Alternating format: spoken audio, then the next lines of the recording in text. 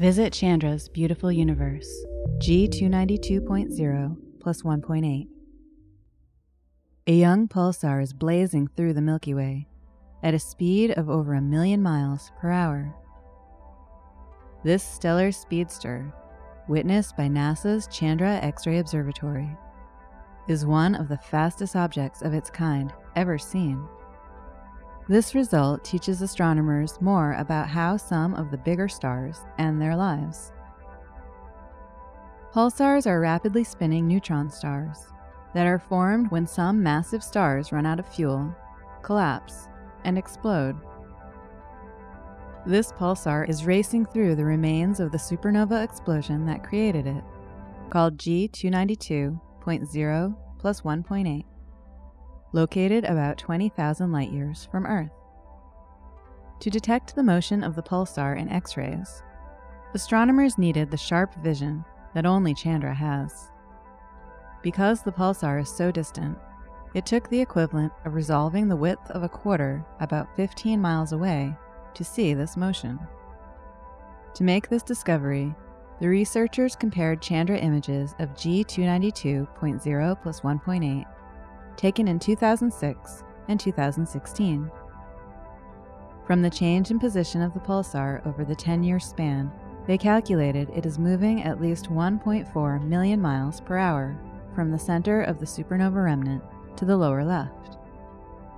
This speed is about 30% higher than a previous estimate of the pulsar's speed that was based on an indirect method, by measuring how far the pulsar is from the center of the explosion.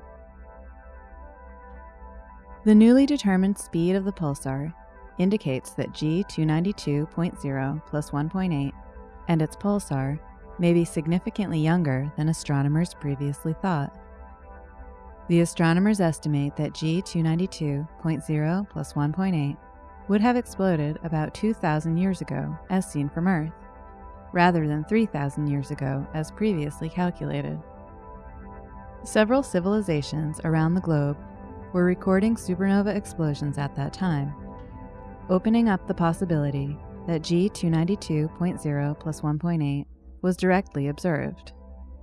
However, this event would have only been visible from the southern hemisphere, and so far there have been no confirmed supernova sightings from that half of the globe in previous millennia.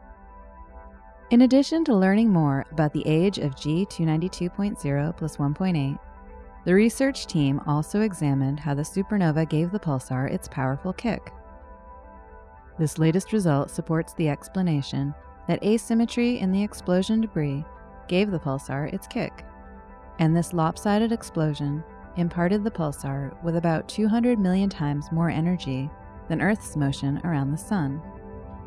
The researchers were able to make this remarkable measurement because they combined Chandra's high-resolution images with a careful technique of checking the coordinates of the pulsar and other X-ray sources by using precise positions from the Gaia satellite.